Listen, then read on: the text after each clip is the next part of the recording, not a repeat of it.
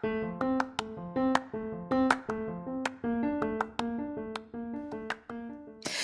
there, and welcome to the daily podcast where wisdom smacks us with kisses or love taps. I'm MichelleSpiva, a wisdom strengthening coach, your host, and practical priestess of wisdom. Mwah. Join us daily to gain wisdom and mental strength as we tackle innovative thinking, address emotional and behavioral life traps, and yes, provide you with some practical how-tos to wrap it all up. So settle in or crank up the speed 2x, whatever gets your mental processes firing as we dive in. Stay tuned.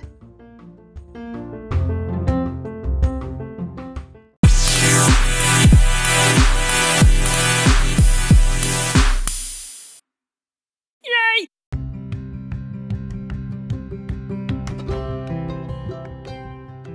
Hey there, and welcome to today's podcast. This is MichelleSpiva, your practical priestess of wisdom, with today's podcast of Wisdom Smack. Mwah.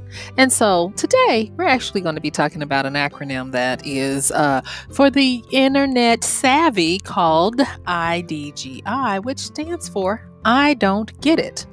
And so I want you to stick with me on the flip as I talk about why other people's IDGI isn't your problem. Stick with me. It's going to be good.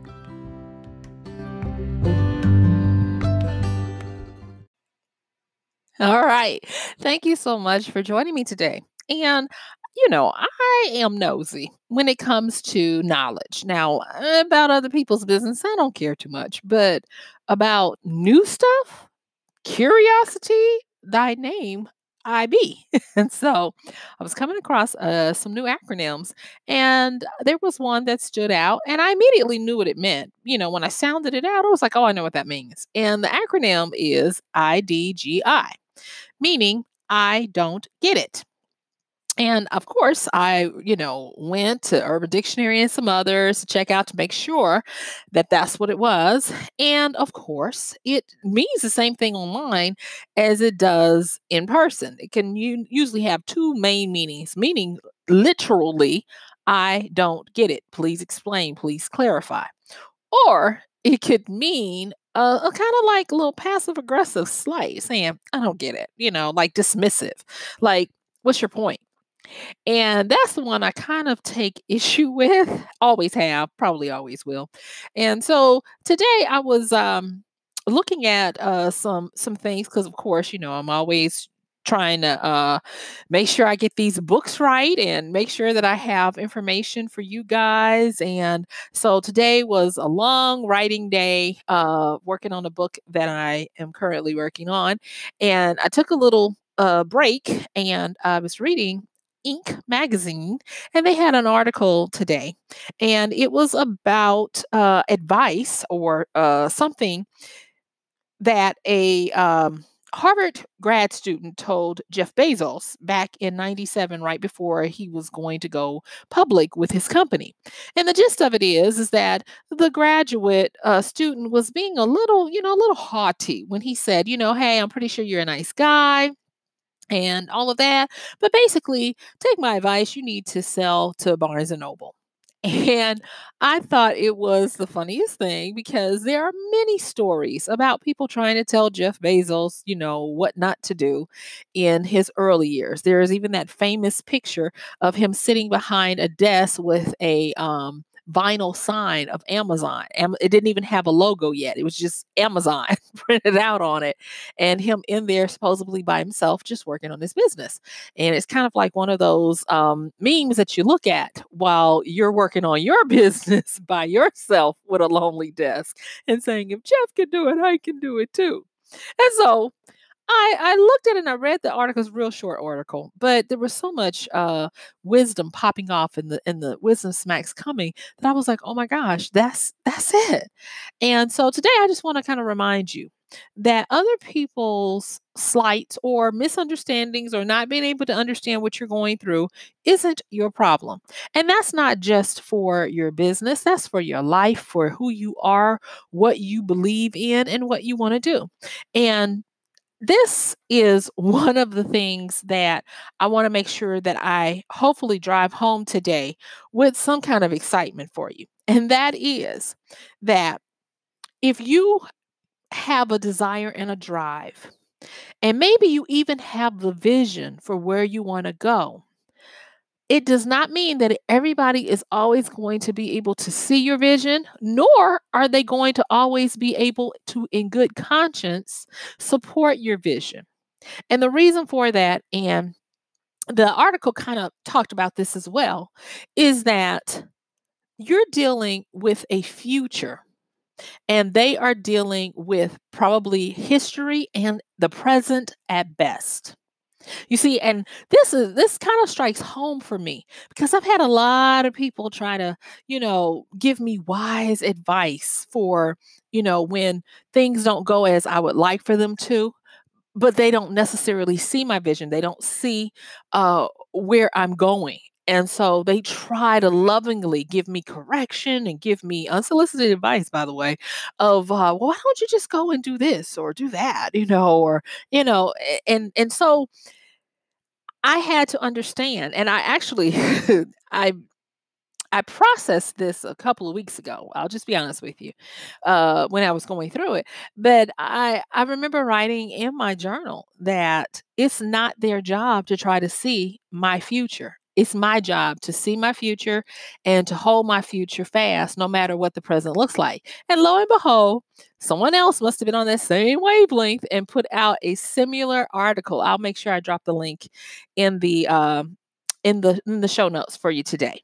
And so I like the way they put it. And they were talking about, of course, with regards to business, but this is your life choices, what you want out of life, and all of that. And so from this article, it's a fairly short read.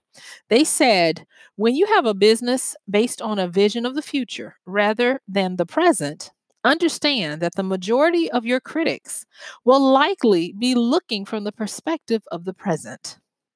They see the now, and they have a certain belief of how the now will influence the future. Sometimes, though, now will be rendered swiftly irrelevant by a fast moving future. And the future we're currently living in has moved at far too fast a pace for many people's liking. And so it goes on to say, ignore them as Jeff Bezos did. Anyone who criticizes your business using a framework ignore anyone who criticizes your business using a framework for the right now. And I said, amen, amen, amen.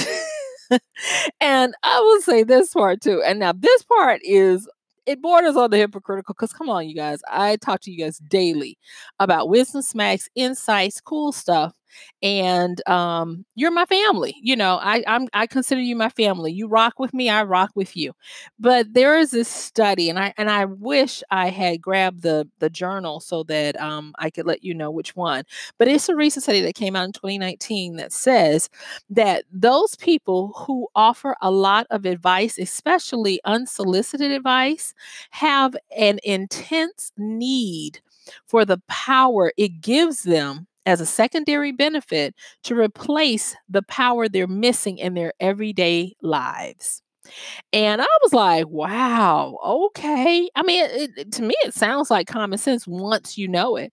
But think about that. If you're finding that you have people telling you all the time, I don't get it. I just don't see what you're trying to do. It makes no sense. You're counteractive to everything that I know and trust. Can't you see that you're doing things that are not going to help? Where are you going to be in 6 months when this doesn't work? Where are you going to be when no one follows or gets what you're trying to do? I don't get it. It's not clear. It's too complex. It's over people's heads. People don't want that, and on and on and on. You might be having that in your life, but I want to tell you that criticism comes from the present and it is trying to impose its will on your future. And there are too many times there have been people who have taken people's criticisms based on the now as gospel to override their own visions.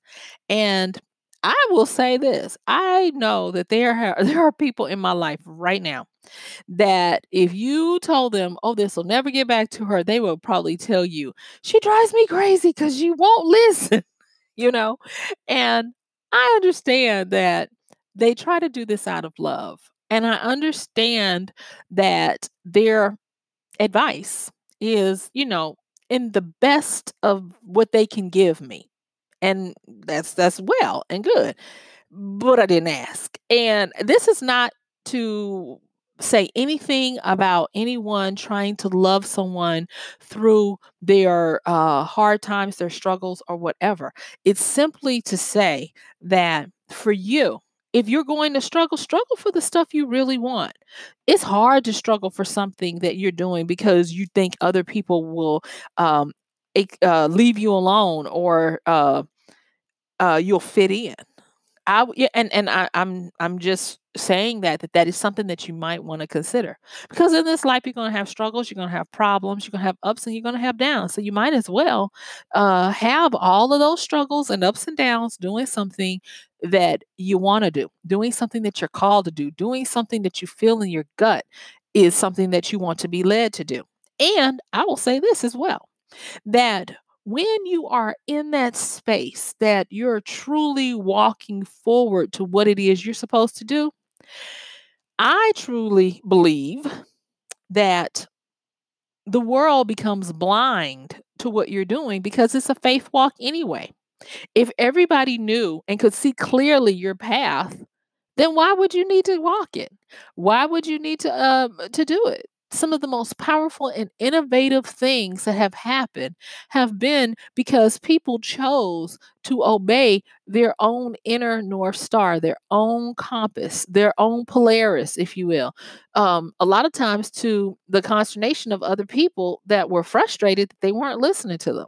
Because I'm going to say it, I don't believe that when people say, I don't get it, I don't believe they're trying to douse your hopes.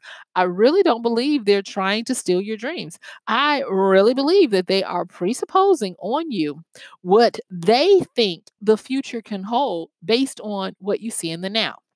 Now, in my notes, I put this in here and I wanted to make sure that I said it because I thought it was real good. And I still think it's real good. And I'm going to say it right now.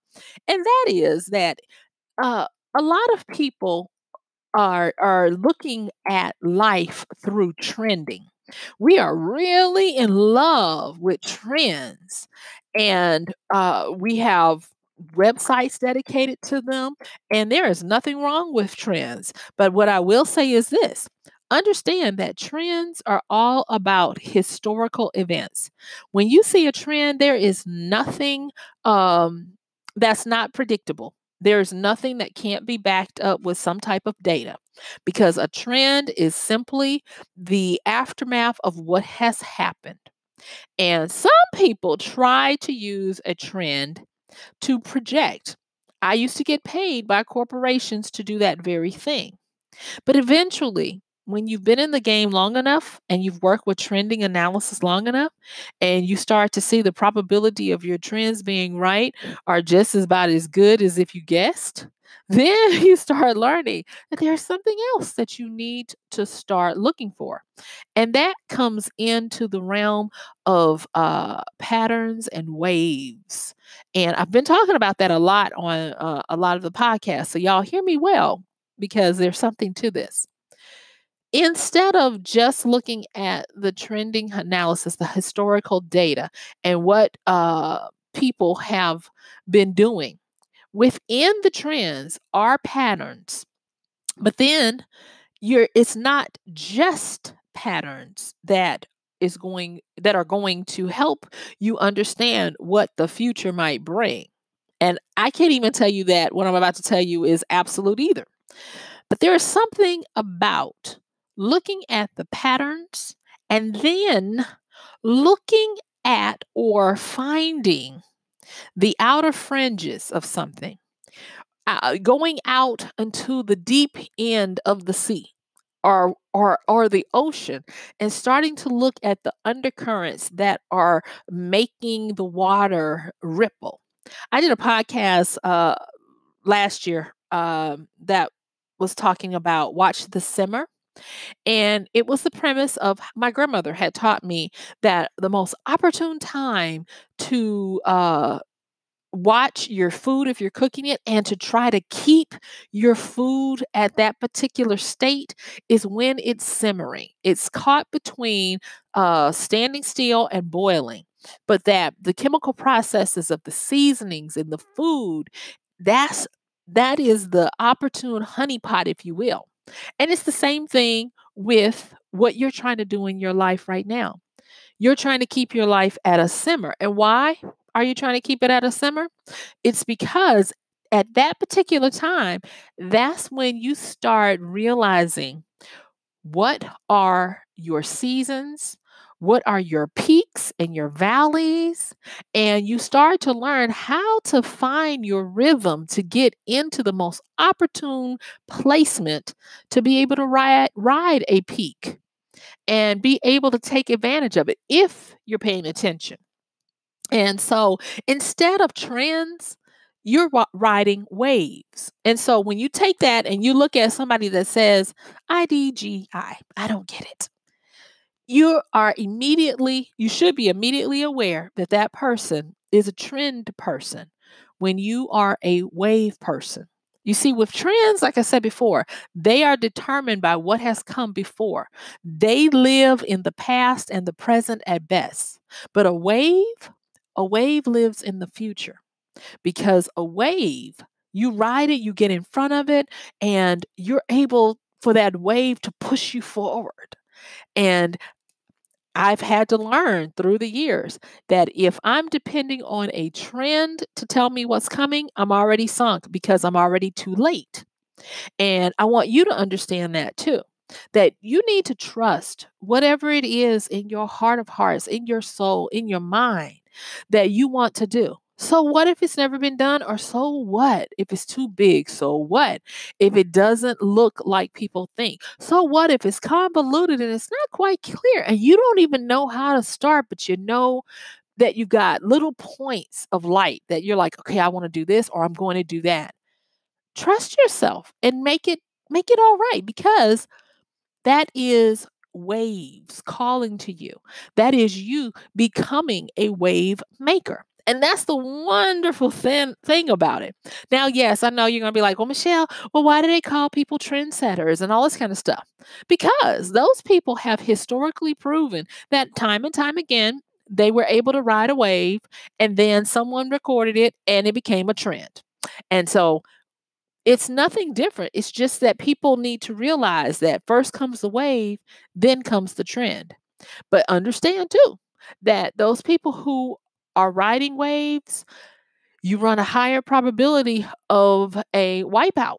And so there is a bit of danger in being out there, understanding that you're out there alone because a lot of people might not understand what you're trying to do.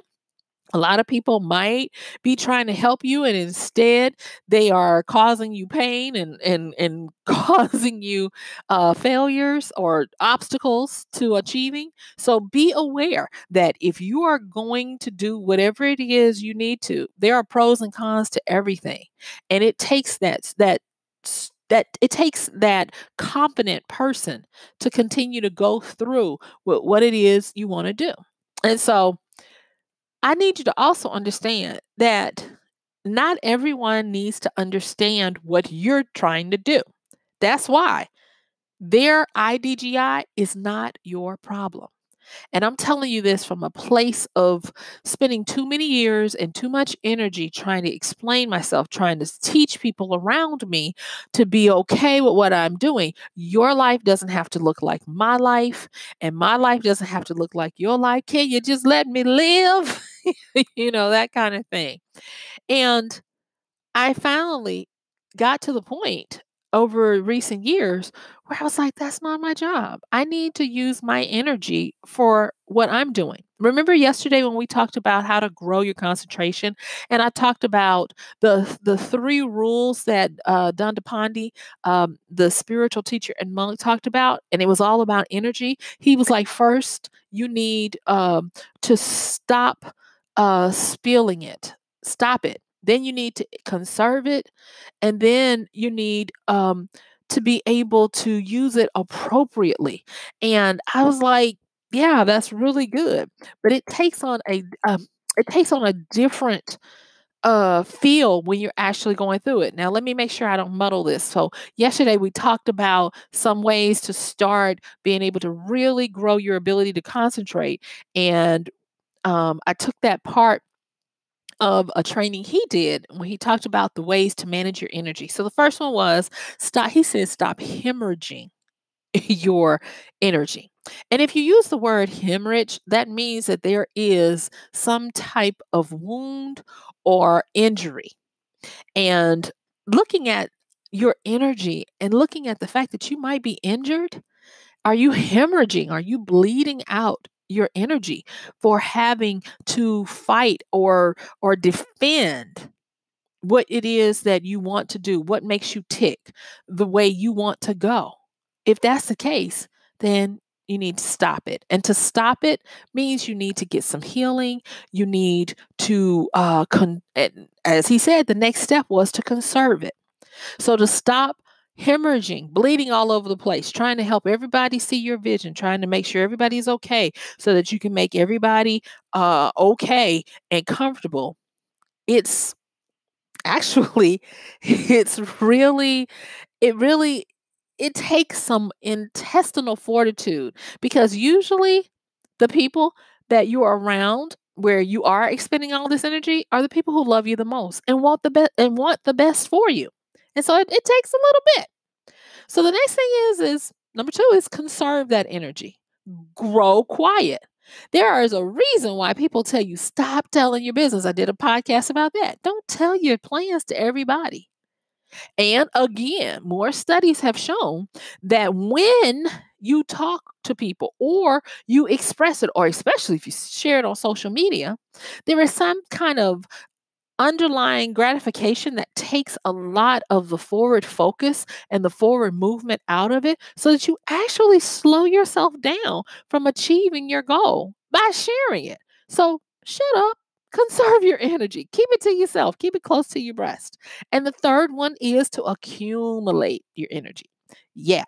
And the reason why at this particular time, in this particular situation, that I believe the third one is probably the most important of them all is because it takes a lot of energy to sustain. And that's part of what this game is all about, your sustaining power. When people around you are like, I don't get it, and nobody is able to see your vision, and you've got to walk by yourself, even though what you're trying to do requires a team, you're going to use a lot of energy to be able to make it through. And it is, I think, wisdom's way of helping us to get prepared. And that's part of like when you look at a big project. And if you're wise, you're going to quote unquote count up the cost. You're going to do a budget, a plan. You're going to look at the materials and the personnel you're going to need. And then you're going to even put in a contingency plan to say, okay, well, for all the stuff I forgot, all the overages or whatever, and you're going to throw in a certain amount of percentage. That's that part of accumulating your energy. That's so that you won't give out, that you will be able to continue to do what it is that you need to do. And just like Jeff Bezos, hopefully you'll be able to get to the point where you look back on that unsolicited advice and you're able to forgive people because they are able to even benefit from what you've been able to do. And it makes it all full circle and better. Recently, I did a podcast called Have You Cycled? And that is an insider wisdom that a lot of people who are in business for themselves, entrepreneurial, go-getters, against the grain, marching to their own beat, that's something that we all have in our lives and that will scare the regular person who can't handle this kind of lifestyle. And to cycle means that you've had some success, but then you've had failure or lost it all or had to start over. And the reason why we talk about that cycle is because when you have gone through a cycle of success and then loss, It helps to round those rough edges off of you and give you an insight and a learning that you could never have if you had not gone through that. Yes, there is humbling, but there is more to it. And the reason why there's more to it is because you start to learn the cycles of life. You start to learn that everything is not forever. I have a podcast coming up that I don't usually like to tell y'all all the different podcasts that I have scheduled for you, but I have a podcast coming up where I'm going to be dealing more with understanding when things come to an end and how to move to the next thing, how to gain that energy to keep going. But for today, when someone says, I don't get it, I want you to understand that it's not your job to make them get it. It's not your problem. It really isn't. And as long as they are not actively doing things to try to shut you down, to try to keep you from doing what it is that you said or want to do, then you're fine. And I know it'll be really hard for a lot of us because a lot of us want to please people. And people try to make that people pleasing thing something bad. And it's not bad unless it goes too far, unless you can't keep your own self identity. But if you are an empathetic person who cares about other people, you're going to want to please people. It's just part of what it is. Great customer service, great friendships all depend on your being able to connect with other people. Be careful of the person who is very easy to be like, I don't care about you. And they can shut it off at a moment's notice. I mean, we do love our sociopaths, and most sociopaths are wonderful people. But just beware that you might be dealing with a sociopath. And if you are not one, which is usually the case, it's going to be hard for you to shut it off. And I'm not going to dare tell you that because it's hard to shut it off when you care about people, when you have an empathetic understanding and connection with other people. And so, yes, I totally get that you want to please these folks. And yes, I totally get that. I just told you it's going to be hard, but I'm still going to say you got to push through and you got to understand that just because someone does not get your vision, just because they don't get the path that you're trying to walk, does not mean that you have to change for them or that you have to make them understand. Now, in the last few minutes, I'm going to give you a little bit of tough love. And that tough love is this: that if you come with hat in hand, so say, for instance, you need some help, whether it be emotional support, financial support, or otherwise, when they say what they're going to say, you got to take it, especially if you're asking for their help. You've got to endure it. But you have to make sure that you endure it. And if they put any stipulations on how they're going to help you, predicated on you changing, then you got to be strong enough to walk away. And I know that is very controversial, and I might get some remarks or some screaming and yelling, as you're listening to this. But that is what happens. If you go to someone and you ask them for their help and they don't see your vision, but they're willing to help you, you got to listen to the lecture. You got to listen to them tell you what you should do. And you got to be willing to be okay with that. And it takes, oh my gosh, it takes a lot of emotional growth and flexibility to be able to handle that. Because we interact with each other, we love each other, we feel for each other. And you got to understand, just like Dr. Brene Brown says, reframe to understand that most of the time, people are doing the best they can with what they have. And they're not trying to be diabolically mean to you. They're not trying to make you hurt. They're not trying to sabotage you or even hinder you. They're trying to do the best they can with what they have, even if that means that they are transposing their fears onto you and trying to keep you from realizing or experiencing their greatest fears, whether that be parents, friends, colleagues, or whatever. But, understand that. And it takes a lot of growth and it takes a lot of soul searching to be okay with that. And I wish I could tell you it gets easier. It doesn't. But still, It is up to you to continue to grow and to continue to understand, especially if you walk the uncommon path. Your life, your choices are going to make people afraid for you. You're going to make people uncomfortable, apprehensive, and you're going to make people have to have tough, what they would call tough conversations with you because they love you and they think that they're helping you. And I will say this also in the last few minutes that we have. When people are saying, I don't understand this, I don't get, why is it that you always want to blah, blah, blah, blah, blah? If you are continually asking them to support your vision and you're not willing to do what it takes on your own and only coming to them at the last, then maybe you do need to consider what they're saying because you may not have grown to the point where you need to be in order to walk this path. And there's no shame in that. No shame in being willing to go and get a few more life lessons, to get a few more resources or whatever it is. But understand that if you're about this and you don't want to be shut down and have to deal with other people's I don't get it and all of that, then you got to do whatever it takes for you to be able to support yourself. And that means eating some humble pie to do whatever it is you need to do to keep going. So I know this was hard, but I had to say it. And yes, my time is up. I thank you for yours. This has been MichelleSpiva, your practical priestess of wisdom, with another podcast of Wisdom Smack. Mwah. Don't forget to like, share, comment, and guess what? I'll see you tomorrow.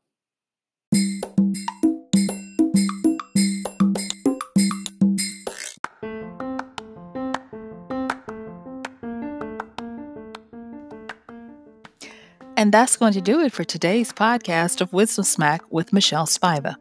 If you like this podcast, please help us get the word out. Like, comment, subscribe, and even share.